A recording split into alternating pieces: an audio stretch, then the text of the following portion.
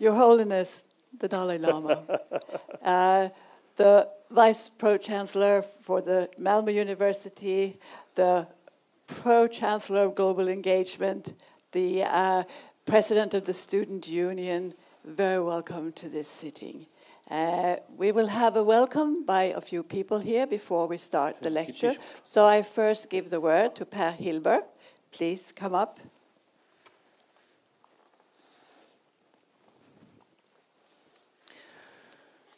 Good morning, everyone.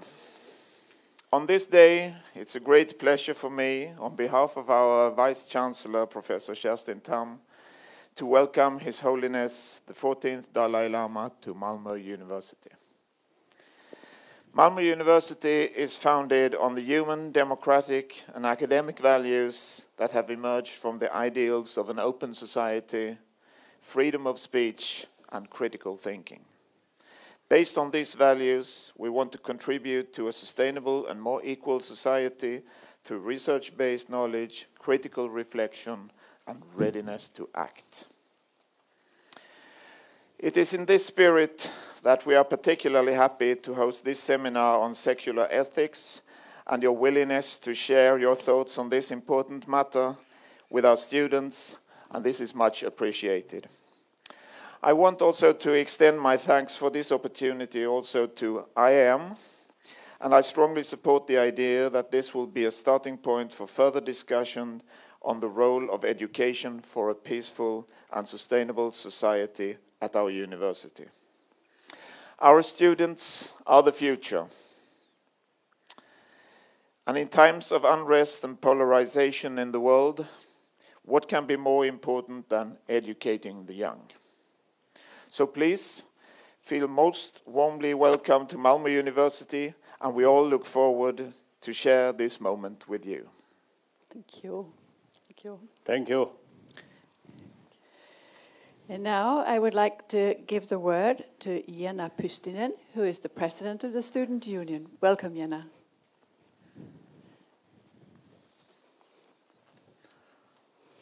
I would like to warmly welcome Your Holiness Dalai Lama on behalf of all the students to Malmö. It is an extreme honor to receive such an important and honorable person to our university. I can with confidence say that we are all very excited and happy to have this rare opportunity to learn directly from Your Holiness Dalai Lama on the issue of secular ethics. We believe that our students can drive sustainable development and positive change in the surrounding society, especially given Malmö's diversity of student population from varying backgrounds, where a plethora of different voices can be heard. This can be reached through knowledge, solidarity, and equality, which is why they are the Student Union Malmö's official values. We wish to strive for a peaceful society together in solidarity. All of these values, which we hold dear and important to us, makes us especially thankful to receive a person of such prestige who has designated a lifetime and more to promote these values, to arrive to our university, and to give a lecture on such a topical issue. Thank you, and a warm welcome to Malmö University. Thank you, Jenna. Thank you. And now I'd like to give the word to Cecilia Kristersson, the Pro-Vice Chancellor of Global Engagement and Challenge-Based Learning. Is that right, Cecilia? Yes, that's right. Thank you very much. Your Holiness, your visit to Malmö University and your kind presence here today is a great honor bestowed upon all of us.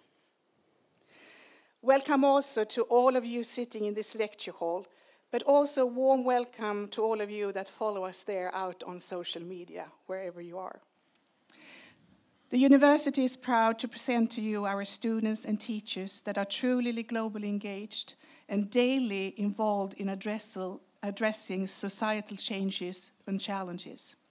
We see our students as change agents, and therefore we strive to let them engage in real-life authentic problems and dilemmas, to become critical thinkers, but also to cultivate their readiness to act for the good.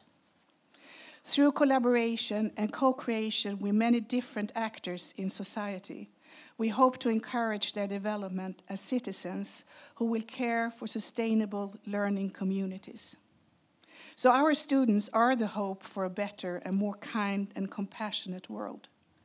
We are therefore excited and very much looking forward to listen to Your Holy Highness, to your words of wisdom and thoughts on secular ethics, and to the opportunity for our students to also ask questions. We also would take this opportunity to congratulate IM Swedish Development Partner and directly thank the warm-hearted president, Birte Müller, for being dedicated in making this event possible. Thank you. Thank you. Lord Mayor, did I say welcome to you? Or did I say that? Because when I was looking at my list of names, I sort of realized, did I really say that? But very warm welcome to Lord Mayor and the Vice Lord Mayor. Very welcome as well. And I would also like to say to His Holiness that in the room here, we also have people from the civil society organizations who are especially dedicated to work against racism and to work for the situation and enhancement of the situation for the refugees, and representatives from the Malmö Museum as well. And I know that you have a little interest in football as well, because we also have representatives from our great football team in Malmö here, who are really dedicated to work against racism. Football, no hope. No. No hope. So I would also like to say a very warm welcome to all of you. And I think you already feel how important we all feel that all of you students are. I will just say a very few words about our organization and how come we invited His Holiness to our 80th anniversary. And it was because our founder, Britta Holmström, started IM as... Yes, 80th anniversary. And as she started in 1938 because of the situation in Europe. And here we are 80 years later, and we work in 12 countries around the world, as well as we're working on migrating issues in Sweden. We have about 2,000 volunteers. We have 40,000 donors who think that it is a good way to channel their money to support for the work for a better world. And in 1963, Tibetan boys came to Denmark because His Holiness' brother had visited his friend Prince Peter in Denmark and was interviewed on the radio. And your brother, Your Holiness, he asked for the support for education of Tibetan refugees, right? Yes. And so I think it was 12 boys to begin with that came to the Fenneberg family outside in Ålsgårde. Fenneberg, yes. That's right. And I know that when I met you for the first time in 1986 in Dharamsala, I was with the Fenneberg family, and you gave John Fenneberg a really big hug. And then you asked their daughter, who was sister to these 12 Tibetan boys when they came, you asked Anina, are you still here with your parents? Yes. Remember that? Yes. Yes. And so we brought you solar cells so that you could get hot water for washing. And I have not forgotten in these 32 years that you said, should that be for me? No, put it on the house for the monks, right? Oh. Yes, but we wanted you to have hot water. And so that was back in 1986. The Fenneberg family already then took care about the environment, right? And so in 1963, the Fenneberg family came across to IM because somebody had said, what about the Tibetan girls? They should get education as well. And so in 1964, 32 Tibetan girls came to IM, came to Sweden, and were educated as nurses, seamstresses, and other things. And all of the 32 young women, they returned to India to help along with the Tibetan refugees in India. And since then, for 54 years, we have been cooperating in different ways with scholarships, with entrepreneurship, and now we're working to support the Tibetan civil society organizations so they can stand strong as well and work in the society. So it is a very long relationship. And very often when I am out talking about IM and I talk about our relationship with the Tibetans, I say, I think that all of us here in Sweden who have learned about the Tibetan situation, we have gained just as much, if not more, than what we have contributed to the development of the refugees in India and Nepal. So we are very, very grateful for all of that and our very, very long-lasting and very warm relationship. So that is wonderful. That is wonderful. So this is really a happy moment for us that you are spending these days with us here in Malmö with the IM Sweden Development Partner. So thank you. And a very, very warm welcome to all of you. So now I think the word is yours, Your Holiness. Thank you.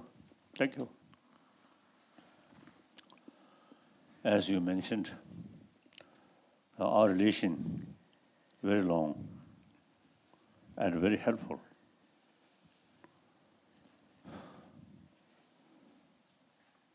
Now, nearly 60 years since we become refugee. But it seems now a handful, about 100,000, 150,000 refugee outside Tibet. I think, generally speaking, quite successful, well organized,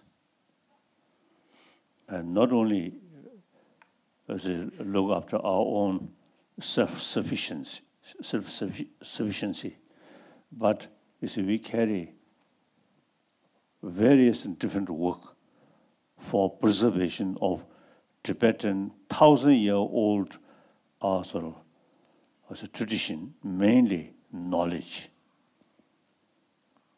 Since 7th century, 8th century, at that time, I think in India, the most developed sort of institution we call a Nalanda institution.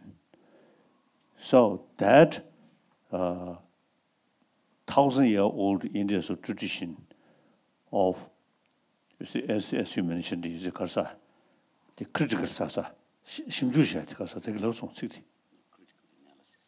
critical analysis is our tradition, the Nalanda tradition. Even Buddha's own word, we analyze why Buddha stated that.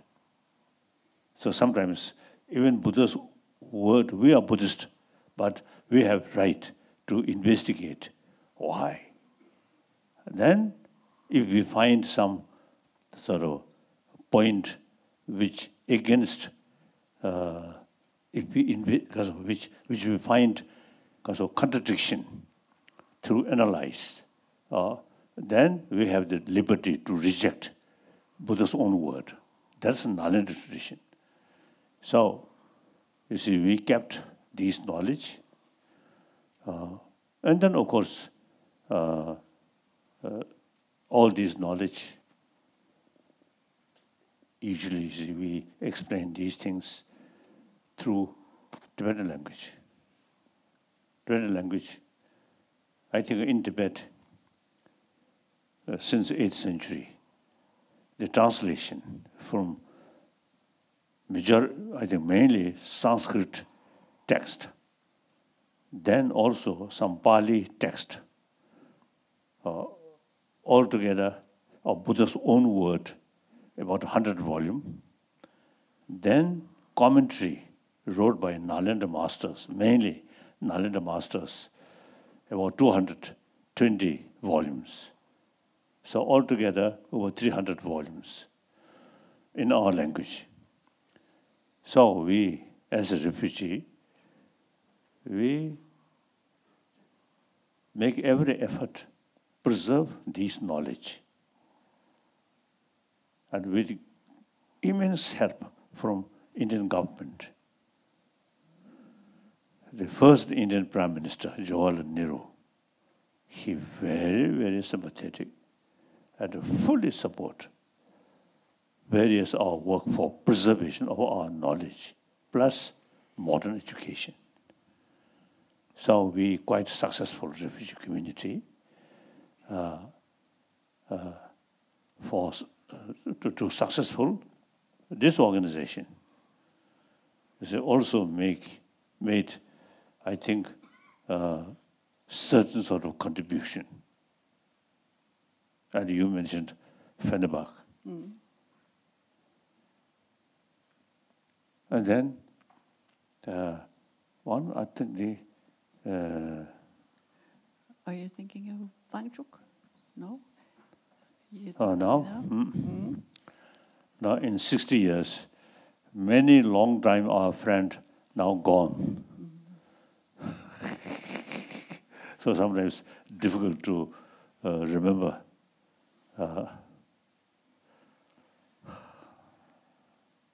I think we, as a refugee, 60 years, quite long. Mm-hmm.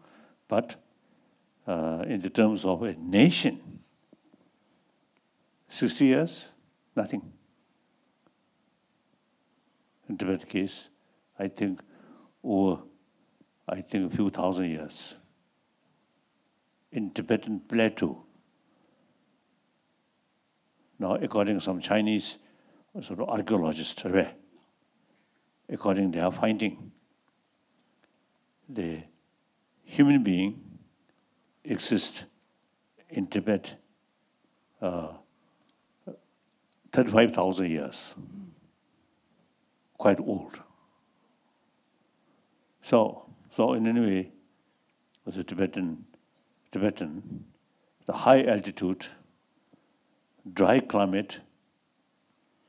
So since we born such sort of high altitude, our physical, our lung, quite strong.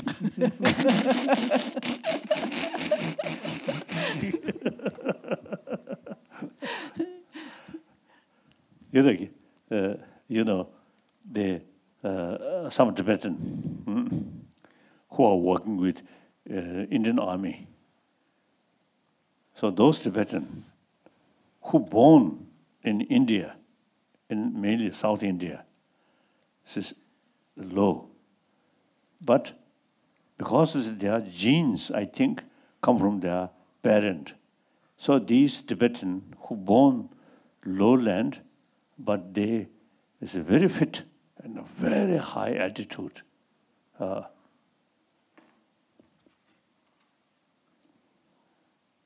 So unlike the real Indian, when they reach very high altitude, they find it very difficult for breathing. At least 1 week or more need some rest. Tibetan who born in India, I think genes make some differences. So they find no difficulties. So in any way, Tibet, we have our own language, our own script, and in that script, as I mentioned earlier, very rich, also the knowledge about the human mind, human psychology. And then also, you see the concept, quantum physics. One of my Indian friend, nuclear physicist, he now no longer, his name Raja Ramana. He once told me, quantum physics in the West, something new. In India, 2,600 years ago, already developed quantum physics concept. So it is quite true. I have sort of over 30 years also the discussion with scientists, mainly cosmology, neurobiology, then physics, particularly the quantum physics, then psychology. When we discuss with great scientists, many scientists, over 30 years, you see, the quantum physics, that subject to us, very familiar. Because ancient Indian sort of thinkers analyzed these things. So, when the quantum physicists, when they, because they explain, you said, because with confidence, thoroughly, things does not exist objectively. Ultimately, all related with observer. Observer, so long observer there, these things there. No longer observer, then these no longer there. So much depend on observer. Then the modern Kasa, the quantum physicist, if we ask, where is observer? No answer. In India, over 3,000 years, where is observer? Investigate.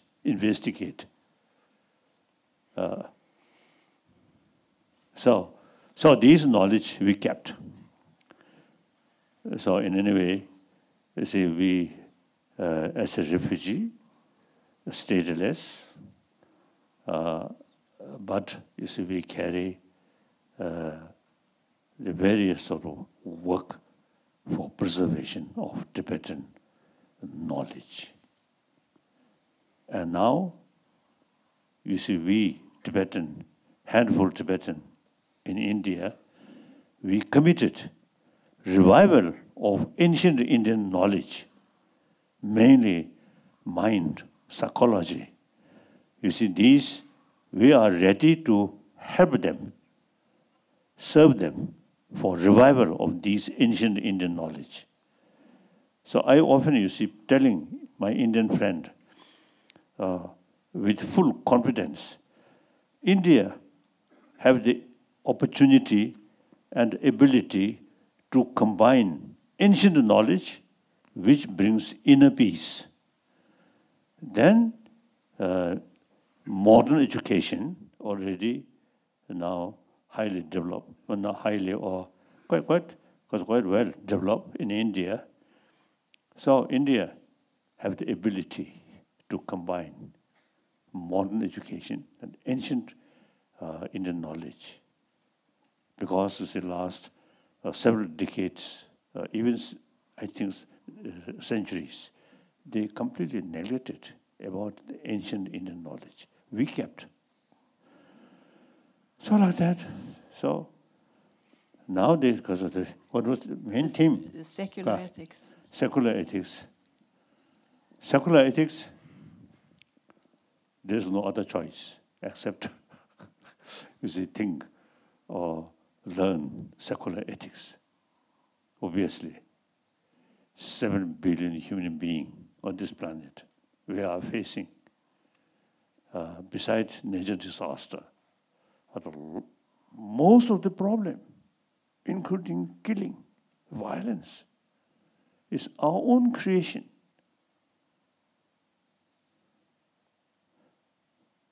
So this very moment, we are quite peaceful here.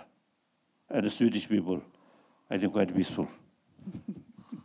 Except during election, you may some busy. Otherwise, you see, very peaceful. This very moment, very peaceful. But this moment, some Middle East area, killing. Syria and Afghanistan and this area. All these problems, our own creation. And the worst thing, some problem, killing in the name of religion. Shia, Sunni, unthinkable. Both follower of Allah and follower of Quran, and 5 times each day prayer. But then, just different name, Shia and Sunni, killing. So these things, you see, the religious belief causing division and killing. How bad. Now in Burma, Buddhist, Muslim, very sad situation there. And then Egypt, Christian, Muslim, also some problem. So now, the remedy to reduce conflict in the name of religion, people have conviction, secular ethics. That means basic human value, moral ethics without touching religion. If that strong, then various different religious tradition is very helpful to strengthening further the deeper human value. Due to lack of conviction about basic human value, then religion also is causing division, killing. And then, on top of that, now human population on this planet, about 7 billion. And out of 7 billion, about 1 billion non-believer. So these also human brothers, sisters. We must bring together. We should bring these people, non-believer, also part of we. They are also human beings. They also want happy life. They have no interest about religion. But they are human beings, human brothers, sisters. Now some scientists say basic human nature is more compassionate. It's quite logical. Every child, every human being is come from their mother. So all, received immense sort of affection, love from one's own mother. Without that, we can't survive. So that's the way human beings develop. Then, according to scientists, more compassionate mind here, your physical condition also much better. Constant anger, constant fear, hatred is actually eating our immune system. That's a medical scientist say that. So therefore, it is quite sort of convincing. Basic human nature is more compassionate. So now problem is the existing education. So not much pay attention about this inner value. So education, modern education, very much oriented about material value, external value. So, in spite young sort of children, in their mind, human love, human affection, very fresh. Once they join school, not much sort of explanation, not much emphasis, this inner value. So, in spite of basic human nature, more compassionate, once they join school, they eventually neglect this inner value. So now, future of world, if we want to create happier world, more peaceful world, ultimately these things depend on basic human nature, that's compassion.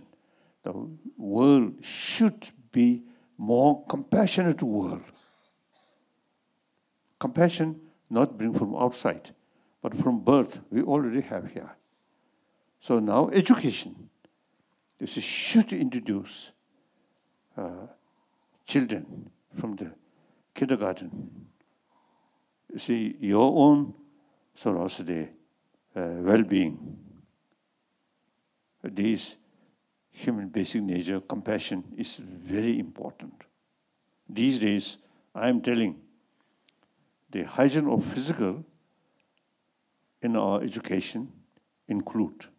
Now we should sort of include hygiene of emotion. Hygiene of physical, very good. You should take care of your physical. But a very healthy body, but too much emotion. not good, isn't it? Like young lady, you see, angry face, if come with too much emotion, anger, then showing angry face, there's no longer any beauty. So, real beauty of human being is warm-heartedness. Even animal. I think animal also is appreciate. When we show dogs, cats, even some birds, non-violent way, feeding them, then birds also used to come.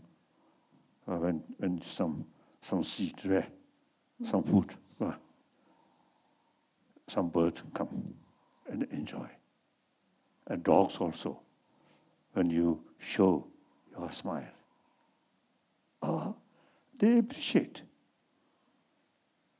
I think dogs, cats, they appreciate more about your sincere affection rather than just food.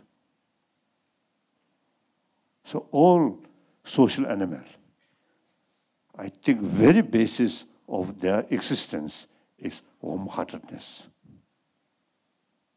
Anger, expel.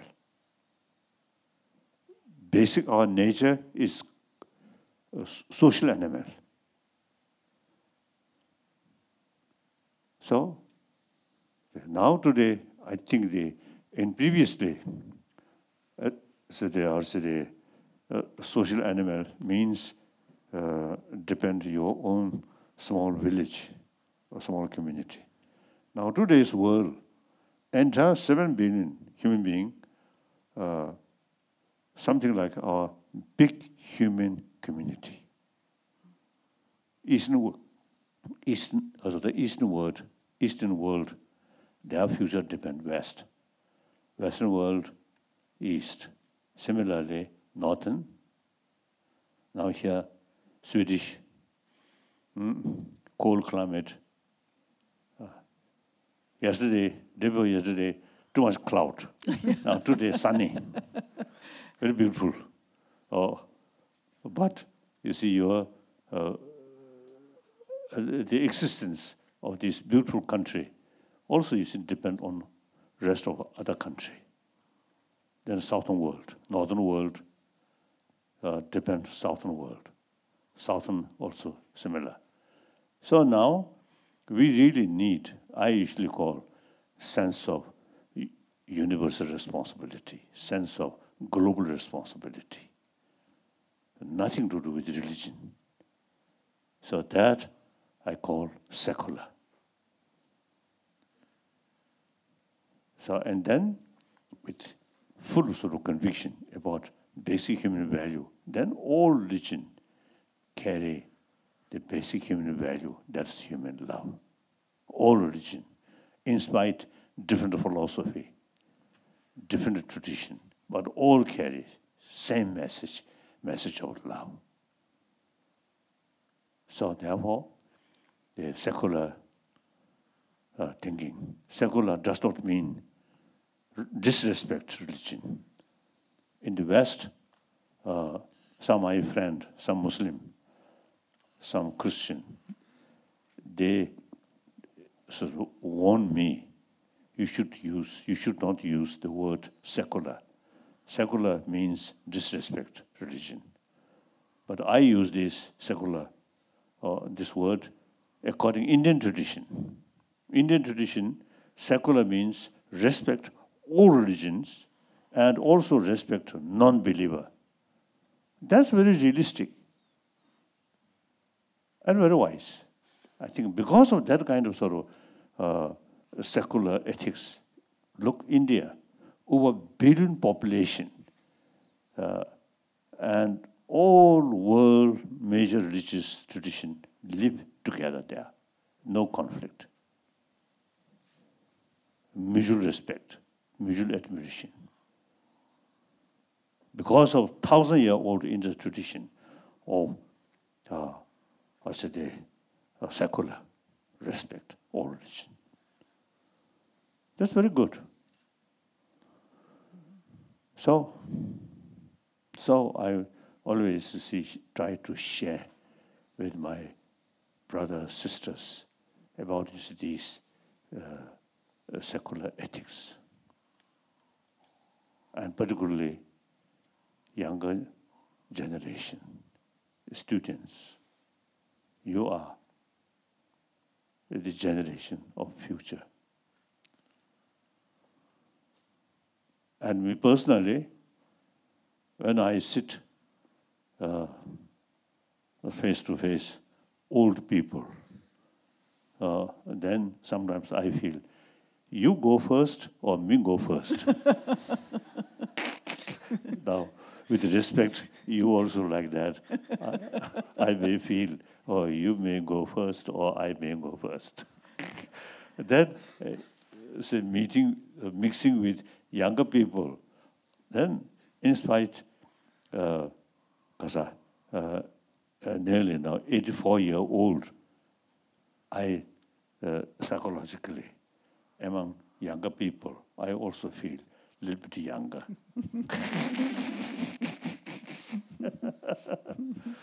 Anyway, I usually use in describing the generation of 20th century, generation of 21st century.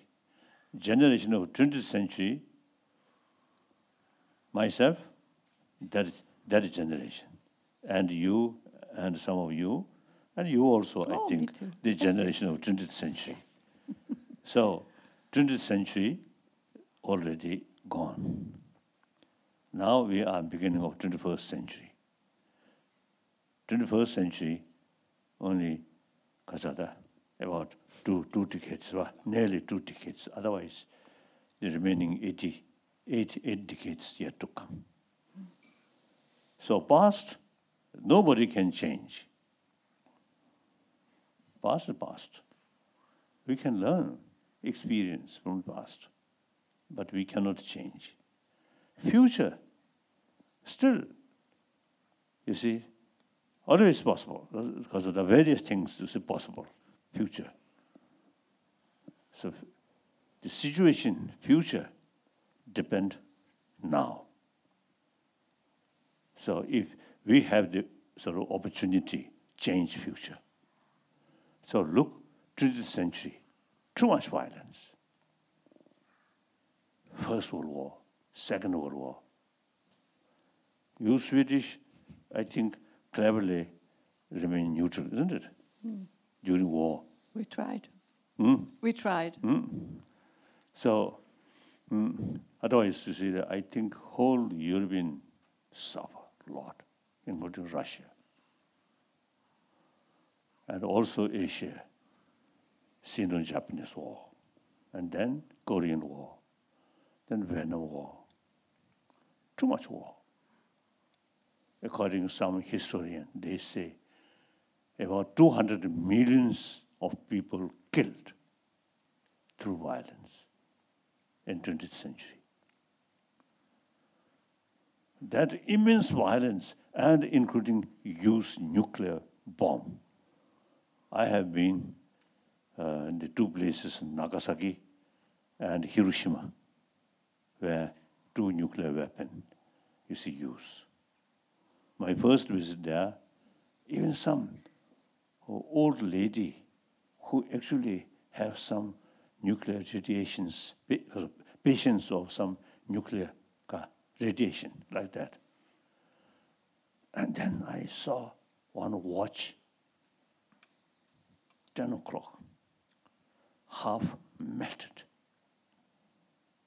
Nuclear holocaust. There's such thing as a metal melt. Then human body, no question. All these human beings' creation, not a nature disaster. So I think it is quite mad. A human being, you see, also they feel some kind of proud, and with the name of hero, destroy thousands of other human brothers, sisters. That's, I think, 20th century's, concept that gone. I think early part of 20th century, when nation declare war, every citizen of the country proudly join war effort. Now that kind of situation completely gone, change. After Vietnam War, number of Americans against war. So the Iraq crisis about happened. The millions of people from Australia up to Washington has come out against violence or war. And then one clear example, in early part of 20th century, European, the member state, European Union, one I think clear example, France, French, Germany, arch enemy, fought. But then, after Second World War, that kind of mental attitude changed. So mainly France and Germany and French de Gaulle, German Adenauer, these people are the main people to create European Union. So these are signs of human being becoming more mature, thinking common interest is more important than national interest. Different nations, also part of the Europe. So think European economy, European sort of the interest. It's wise, isn't it? So now, within 20th century, early part, later part, big change. Now we are simply the following later part of 20th century. I think we human beings, through tremendous difficulties, immense difficulties, we become more mature and thinking humanity. So now time come, we have to think about 7 billion human beings on the basis of concept of oneness of 7 billion human beings. We are part of that. So we have to think about 7 billion human beings. You Swedish, you are here quite pleasant. And please don't forget about the rest of the world. We are not. So you already sort of committed. You see, you as not remain quite comfortably here, and not my sort of concern what happened at the other side. You truly, you see, showing genuine concern, interest, and not only just concern, helping. Thank you for this good example. Like that. So therefore, secular ethics, I think very relevant, I feel. All religion carry a wonderful message, but as I mentioned earlier, all 7 billion cannot be religious-minded people. And then different name of religion also sometimes causing, as I mentioned earlier. So, now some questions. Yes, please. We will start out by Cecilia asking you the first question, and I have to tell you, Your Holiness, that the students have been very active with the questions. So we have prepared 27 of them. Okay. But we realize that you cannot answer all of them. But Cecilia, the Pro Chancellor for Global Engagement and challenge-based learning. She will start. She has the first question. Challenge. Very good. Yes. Thank you, Your Holiness. Challenge is important. Challenge there, then human intelligence open. Mm-hmm. If no problem, then our intelligence rest. If some challenge there, then our intelligence ready to find answer or analyze the situation. So challenge very good. Thank you. Thank you very much, Your Holiness. And I'm personally, according to our sort of tradition, the way study, debate, we consider debate is very important part of our study. So in order to carry debate, challenge always there. Without challenge, then no base of debate. Like that. Yes. Thank you. During 2015, Malmö University and Malmö received a lot of refugees coming here. And we also, students and teachers were very engaged, and they formed a platform called the Malmö University for Refugees. And we have very actively, together with other universities in Sweden, tried to change laws and policies to open up our universities to be able to have this as a sanctuary place for academics all over the world. And you are talking about the value about balance between science and education of the heart. So my question is, what advice do you want to give us to all of your universities to strive to become better caring institutions? Because we are academic institutions and very focused on the mind and science, but we would also expand and become caring institutions. That's a difficult question. I think you know better. I don't know. Oh, but your Holiness. In principle, as I already mentioned, you see, we must utilize human intelligence, and we should not content what we have. Further develop is very, very important. Our mind should open. I think that much I want to share with you, and then more detail how to do, I don't know. Well, Your Holiness, I think that the Pro-Vice Chancellor is alluring to our discussions that we have had about your curriculum for secular ethics, because there is already means and tools how the university can be more teaching for the heart, right? We already start some program in India according to the revival of ancient Indian knowledge in modern India. So, some sort of, curriculum, or already, you see, we carry some research work, some preparation. So,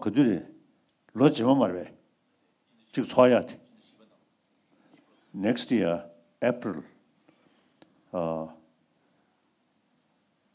also one major discussion about text about secular ethics next April. So I want to invite you, but with your own expenses. Of course, as always. And so of course, the accommodation in India, certainly we will arrange. So, most welcome. This is some teachers. And so for the university. Some teachers will come. Yes. Thank you. Absolutely. Now, we have a lot of different education programs, and one large program is for teachers, to educate teachers. That's right. Mm-hmm. Also in India, now, the first sort of preparation is teachers training. Mm-hmm. We already planned like that. It's true. Mm-hmm. So we can combine the teacher traditional training here, including the secular ethics perspective. And I know that you do a lot of work with the Emory University in the United States. Yes, that's right. So next year, mainly Emory University. So they already sort of produce some, curriculum. So these are part of our sort of material to discuss like that. Okay. Oh, very good. Now, I know the students are very eager and they have worked so hard to raise questions to you. So I think really we should get going on the student questions. And we have a person here that will read the questions to you, and the student who have asked the question will stand up so you can have eye contact with that person too. So Yes, Ilona. direct question, okay. And Ilona Karpinen, she is the previous president of the student union in Malmö. Right. Yes. Actually, I am not. But No? Am I mistaken? no, I was not the president, but part of the student union board. Part in any of the case. board. Part of the board. Excuse me. But okay, small mistake is good. Is it? I learn. Every day when I learn something is a good day, right? Yes. So the first question comes from Sean Trainer, Human Rights Program. What does Your Holiness think Buddhism can teach us about our innate connection to the natural world in a time when many have forgotten that the earth does not belong to us, but that we belong to the earth? 가자, 낭배.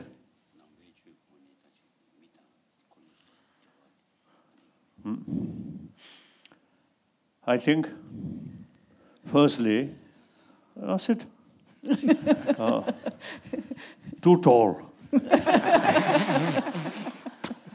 I have to see. I have to look like this. Better to sit. So, I respect all major religions, as I mentioned earlier.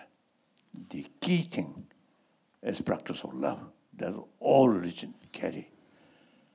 Then philosophical fields, big differences.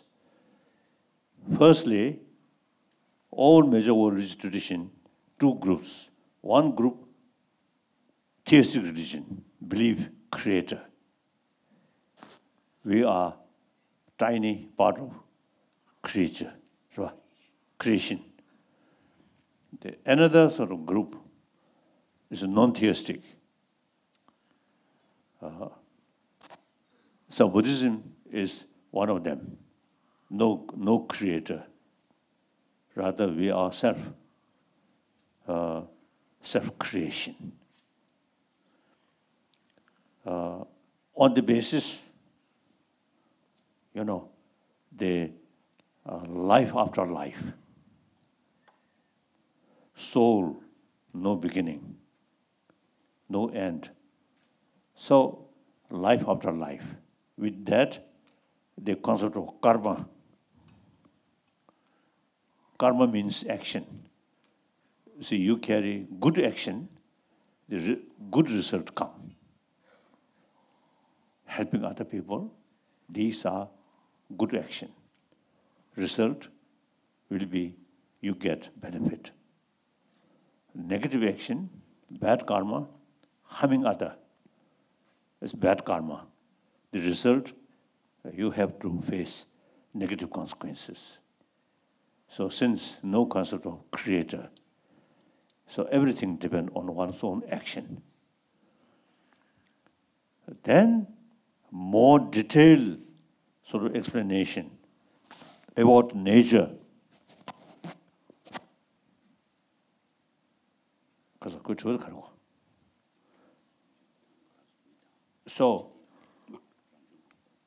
So the for example, the Buddhist concept, Shingwewe Nesu Shiglat.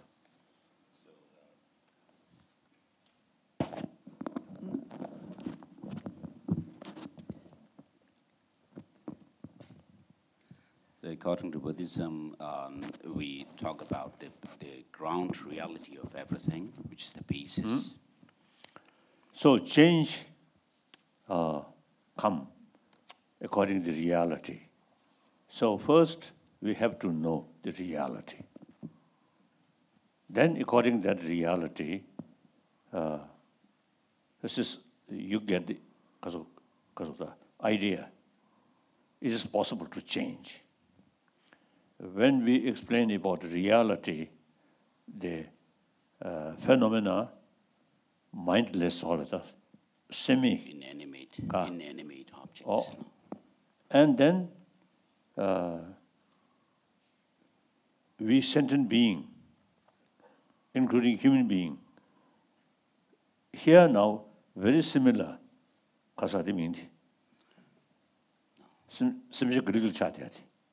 Evolution.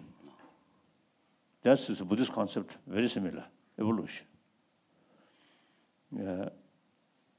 So then the detailed explanation, as I mentioned earlier, cosmology, how develop.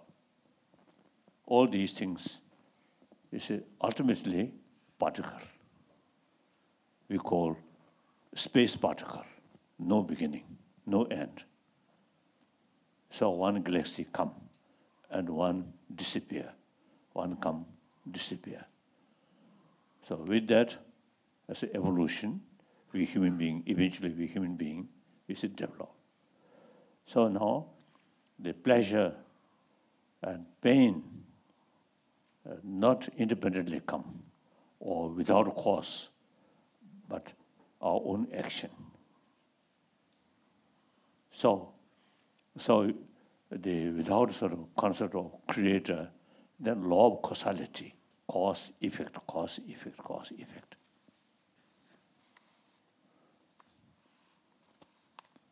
So, go to the main question. So therefore,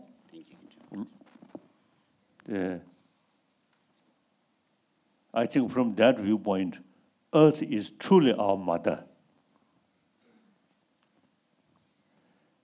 So then, we all sentient being on this planet, so they produced by Earth, then have to remain or depend on the Earth. So, in ancient time, human population very limited, then gradually much increase, and then the technology or something, these also happen. So now situation become our behavior also related with nature, environment. So since Earth is our mother, so we not simply use nature resources, but also we have the responsibility to take care about nature, about the world.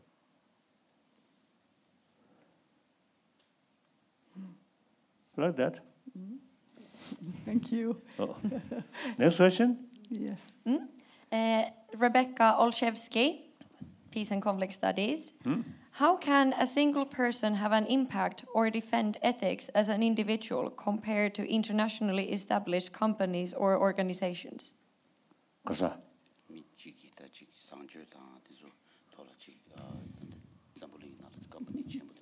Thank you. So, our aim, 7 billion human beings' way of life, way of thinking, should be more compassionate. So the present, just, you see, me, not thinking we are part of the 7 billion human beings.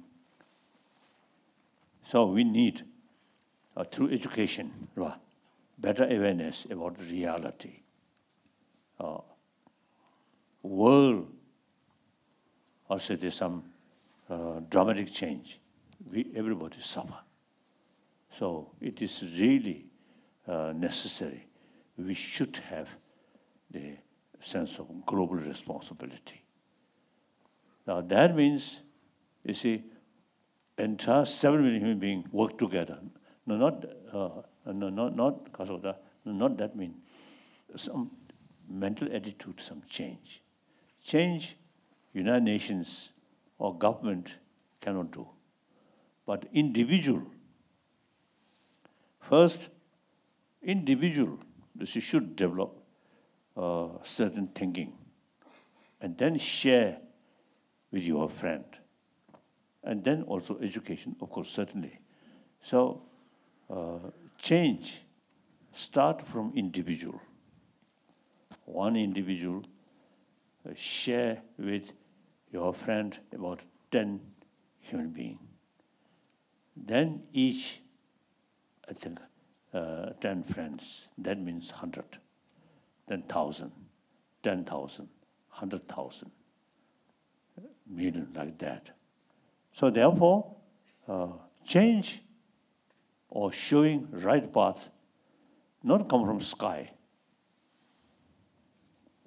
but through sort of the education, example, show other people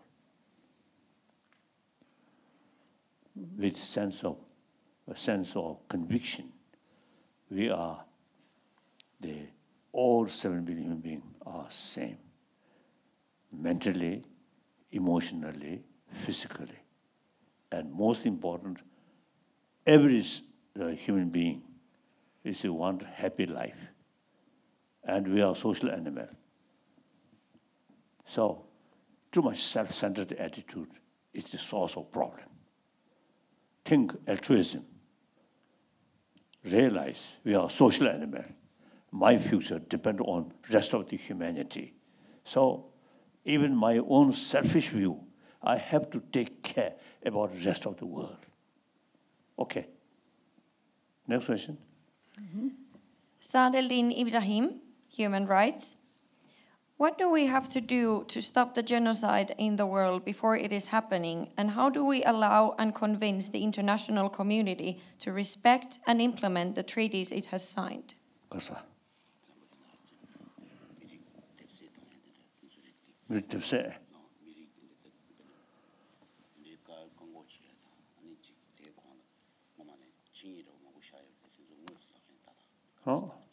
I think, as I mentioned earlier, it's a lack of awareness, the reality. Then think oneself is the center of the world. And then, very small world. I think that in ancient time, through centuries, like with Tibetan, in Tibet, world is just a small world.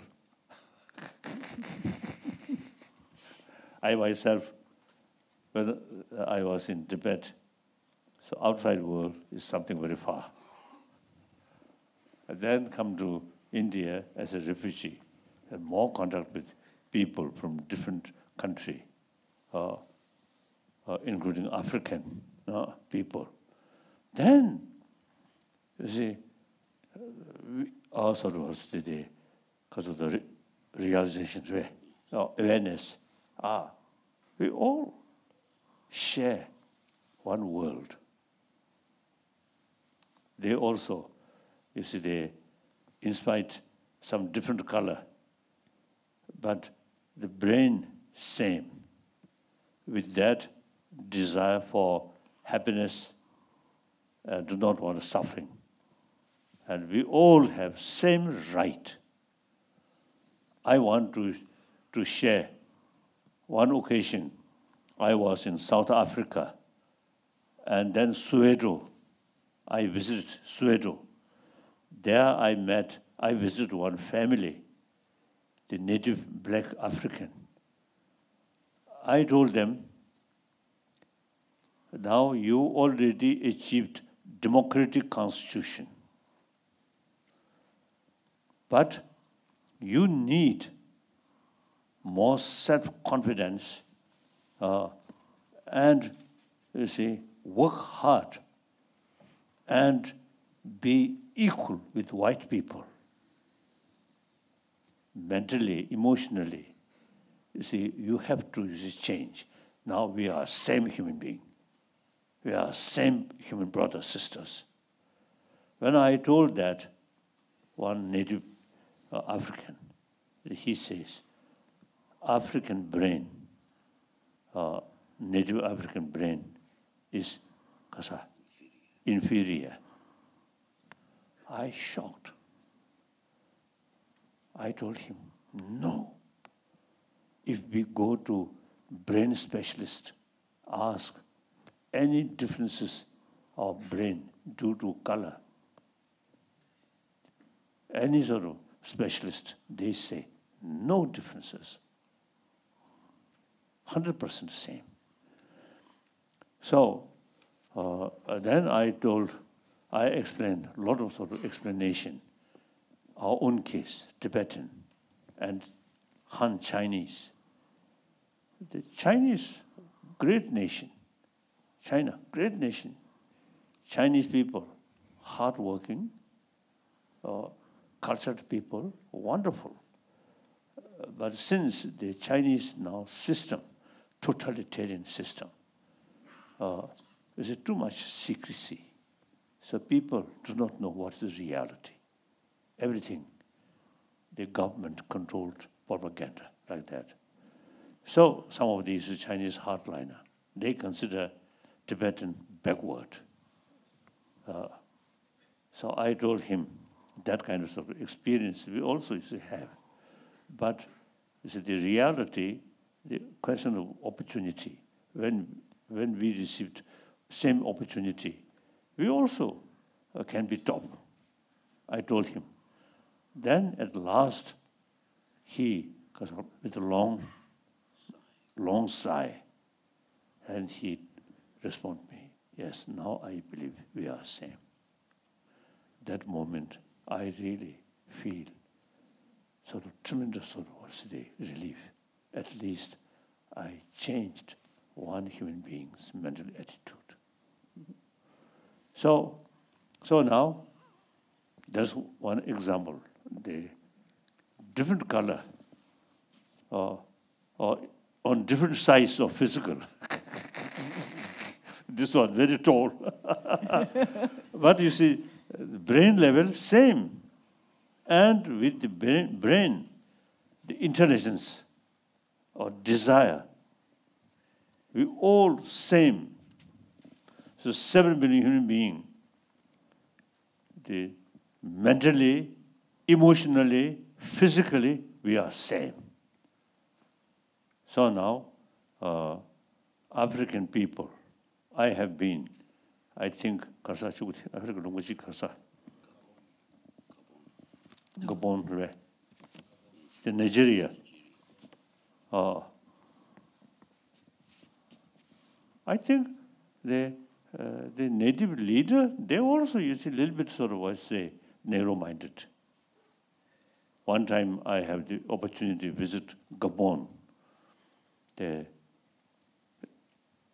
In the city, they're like European, they are sort of their way of behavior and these things.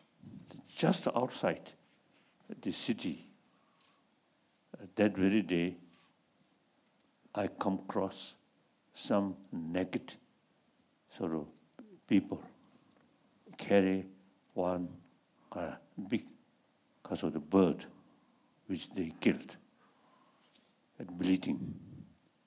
Just like as a century-old simple way of life. So big, within is a few miles. Big city, more westernized. Just outside, still a century-old like that. So the local people, local leader, must pay more attention in education, transformation of the society. Education is the key factor. So African brothers, sisters, please now pay more attention for education. Not few individual, big car or television.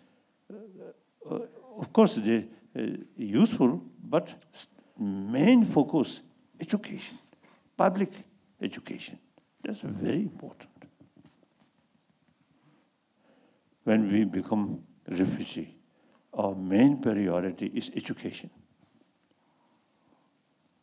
Like that. Okay. What do you think?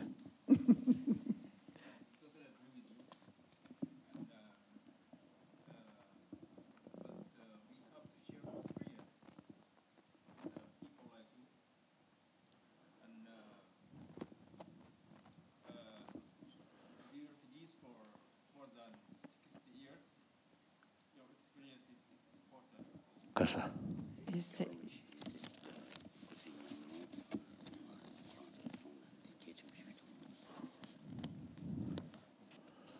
One my sorrow, wishful thinking is where, way, just empty sort of was a dream. European Union, same spirit. I think Africa too big, huge continent, great potential. Now you see each nation. You see, I think lack of education, and then little bit sort of narrow-minded.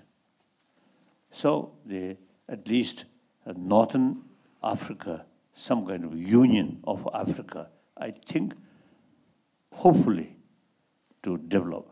Then East Africa, West Africa, Central Africa. Then some kind of union.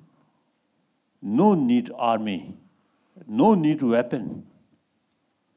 All resources put on farming, education. And Africa, Sahara, I feel there is, I think, possibility. There is a possibility. The Sahara, Mediterranean Sea. So we already have the technique to translate, desalination, seawater through mission become sweet water. So use maximum way the Mediterranean sea water and also some extent the West. Then the Sahara desert, you see, use this water to plantation in Sahara. Similarly, in Australia, a few occasions I express, Australia, all because of the site, east, west, north, south, all on the sea. So plenty of sea water. So use that as a desalinate, and then should be some kind of plan. Every year, 200 kilometers inward from all sides. So use water to add more, the plantation. I think possible. I think much better spend all money for such things than, you see, buying a weapon. I think in order to create peaceful world, I think we need demilitarization.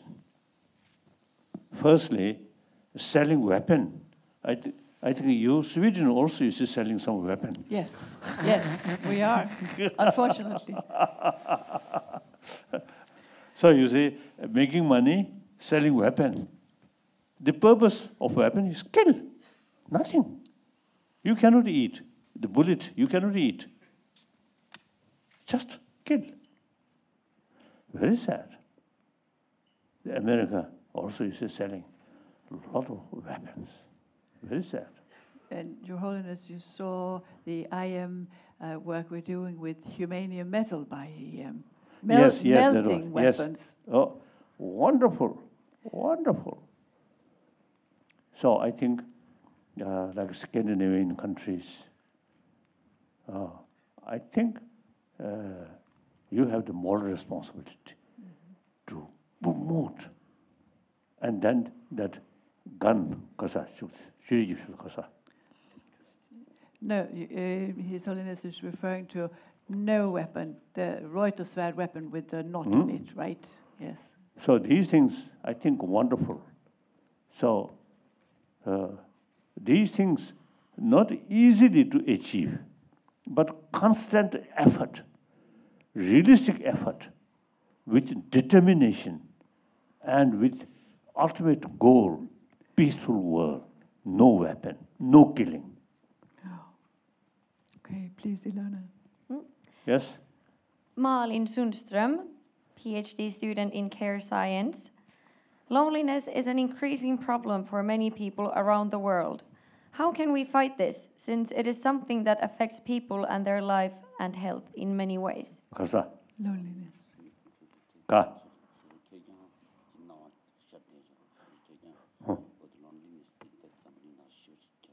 Loneliness. It entirely depends on your own way of thinking. If you think me, you deliberately try to loneliness feeling. If we think entire 7 billion human being, then that's the, I think, powerful weapon to eliminate lonely feeling. As a Buddhist monk, my daily sort of practice thinking is entire sentient being are same sentient being who want happiness, do not want suffering, and particularly entire human being are same human brothers, sisters. So then you never sort of feel lonely. 7 billion brothers, sisters there. Isn't it? Wherever I go, you see, not necessarily to introduce each other, but so long, same human face. And you see, one nose, one mouth, 2 eyes. Then no need because of introduction. As soon as you meet such human sister, human brother, I want happiness, they want happiness. We are same. We are same right, be happy. Then, so with that feeling, I never feel lonely. Wherever I go, I always see because of the talk, cheating, teasing. If the other one inspired my sort of, or say, teasing or something, not smiling, then finally I do this. then a smile comes.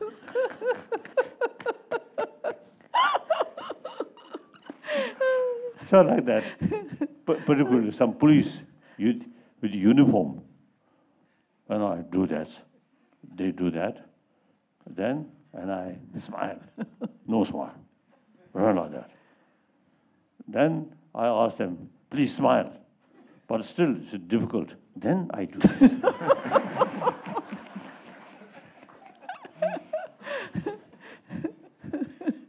Okay. Yes, next question. Charlotte Pettersson, PhD student in urban studies. Should we, as individuals, groups, and societies, respectively, tolerate intolerance? Kosa.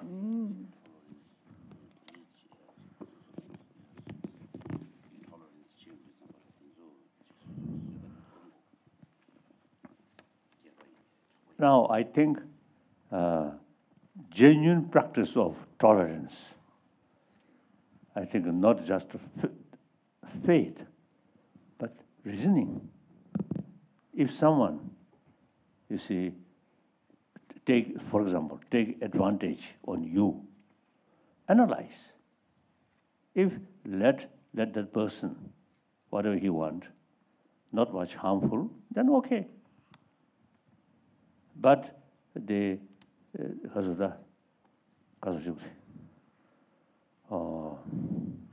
too much sort of take advantage, and eventually they also suffer. That person also. Then, out of a sense of concern of their well-being, then take some measure to stop the extreme sort of extreme way to take advantage on you. So analyze. Then the countermeasure, the too much sort of too much sort of advantage. Too much of intolerance. Yes. Then analyze without anger. Take countermeasure. Countermeasure without anger is more effective. Too much anger comes, then your sort of analytical thinking then cannot function properly. Anger comes, your intelligence then become not normal function. Without anger, mind calm, then our intelligence utilized fully. Too much emotion, intelligence cannot function. So since if you believe God, God give us this wonderful brain. If you not believe God, the evolution way, we have this wonderful brain. So it is really worthwhile. Utilize this brain. We should not remain like animal, like tiger, elephant, physically very strong, but the intellectual here, intelligence very small. So our head compare elephant much smaller, but brain which use to develop intelligence is ours, because our brain is compared with our physical very big. So that's our advantage. Now we must utilize human intelligence properly. In order to use human intelligence, your mind, your emotion must be neutral. If too much sort of anger, or say they,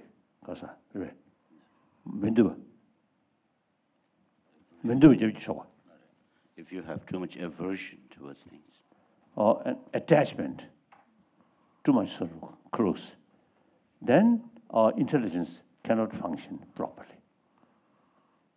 So our mind must be neutral. Then our intelligence can use fully because of the use our intelligence fully, then we will know the reality. According to that reality, then every our action become realistic action. Too much emotion, we can't see the reality. Even though your motivation may be good, but since you're sort of looking the situation too much biased way, so unrealistic. So any sort of unrealistic method fail bring your goal. So neutral and analyze the reality. One good things or some you feel because of the pleasant, happy. One negative things you feel because of unhappy. But the same sort of thing, look from different angle. Because angle what or perspective, angle. Same sort of thing, look from different angle. You can see the sort of different sort of picture. All these emotion, just one angle. Then anger, suspicion, these things happen. The same, look from different angle. You see different thing. Then intensity of anger reduce. In these respects, I think ancient Indian psychology, I think a lot of sort of information, the system of our emotion. Okay, system of our emotion. So more fuller knowledge, more fuller awareness, the whole system of emotion, then much easier to tackle this emotion. So whether believe the Indian religion or not, some of this knowledge, ancient Indian sort of tradition about emotion, about mind, is something useful. I usually consider these things are academic subject. not a religious subject. Okay. Thank you. Yannick Deller, Peace and Conflict Studies. A reoccurring theme in Yannick's studies is the production of knowledge. So, since ethics are a specific type of knowledge, who gets to produce it? And who defines what ethics is? And then following up to this, is there some sort of universal ethics, or do we have to look at ethics more of a local or culture-specific phenomenon? Karsa.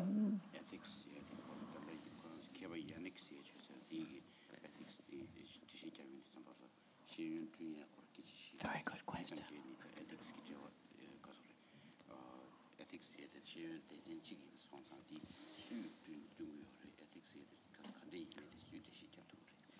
I think ethic,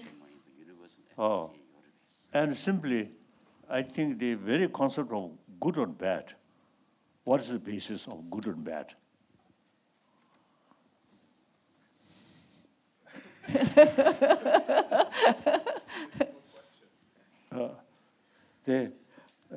Of course, according to religious belief, then is something different explanation.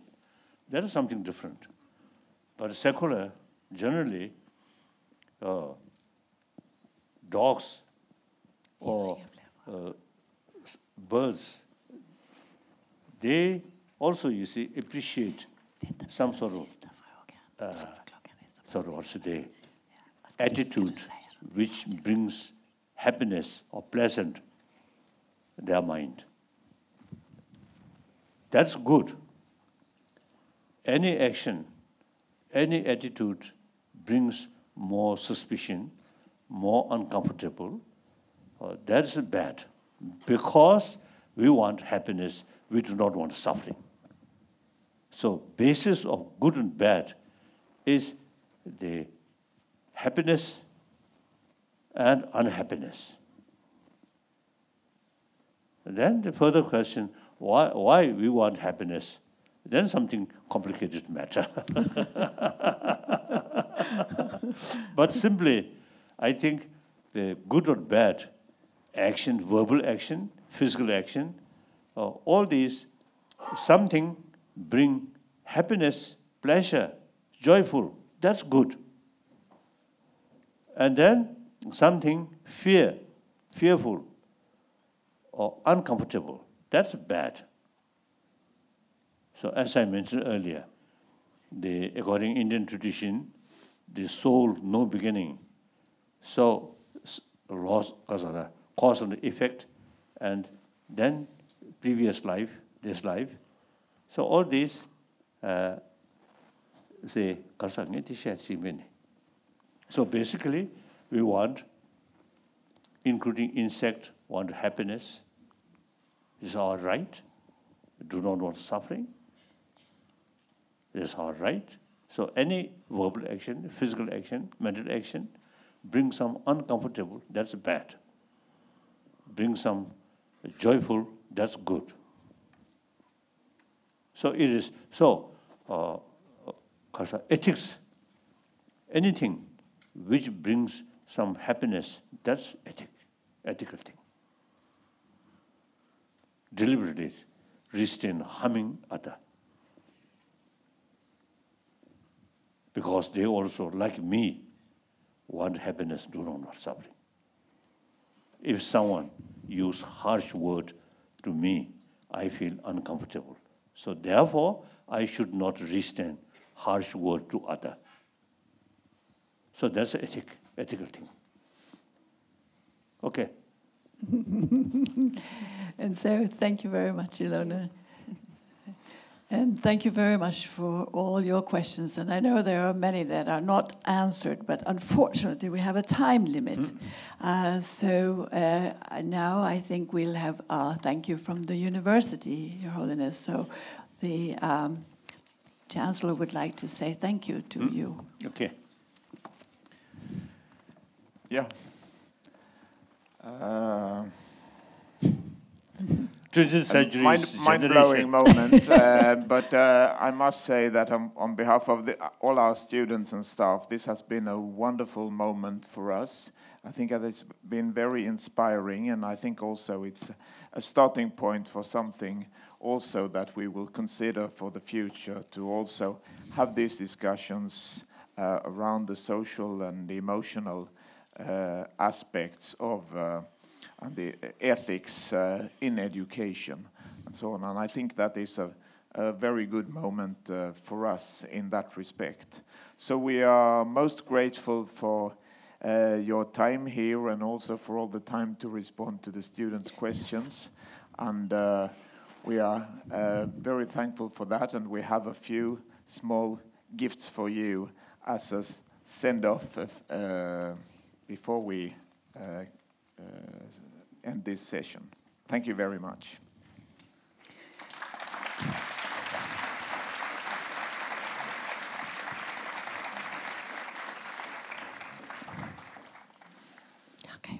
Okay. Here we go. Thank you. Thank you. Oh.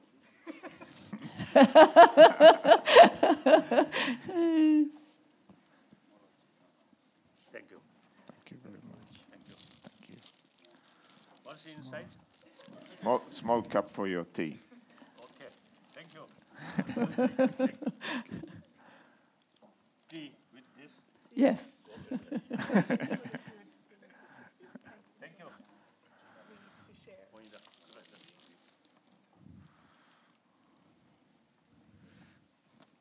This is our tradition.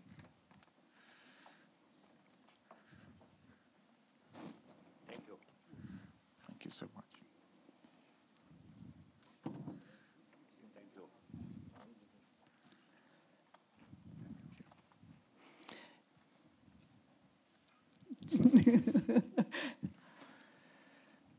Whoa. This has been made while we were having this talk by this gentleman here through my cat. Thank you. Thank you. Thank you. Thank you. Thank you. Thank you. And Your Holiness, before you leave, would you sign your name on the chair? Where? Somewhere where you like. Maybe you would sign your name here.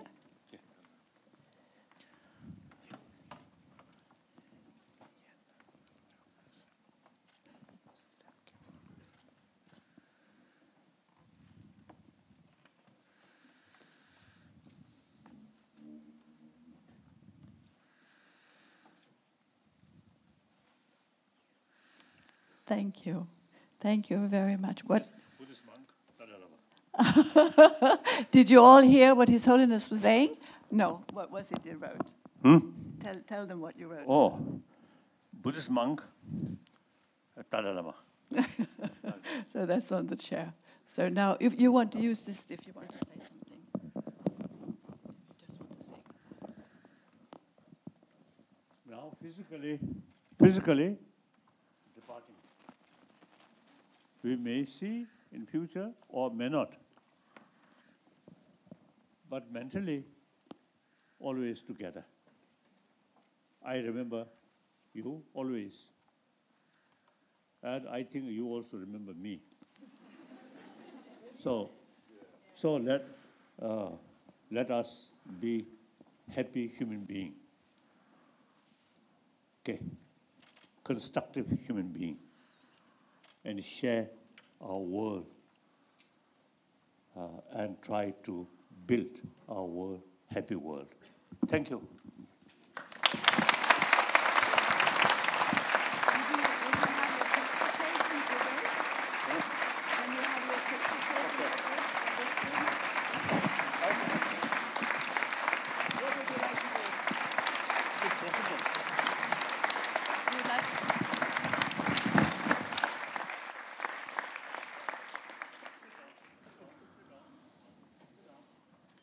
I want to go this side and take one picture from here.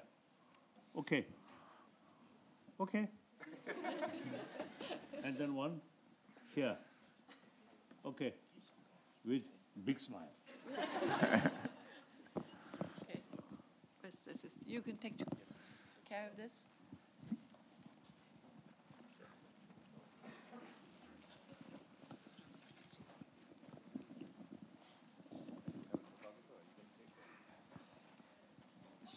She's a deacon of the faculty where I'm active, and she will carry this further on.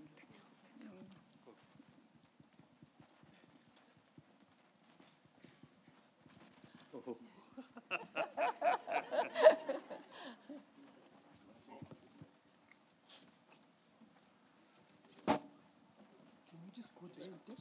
From there?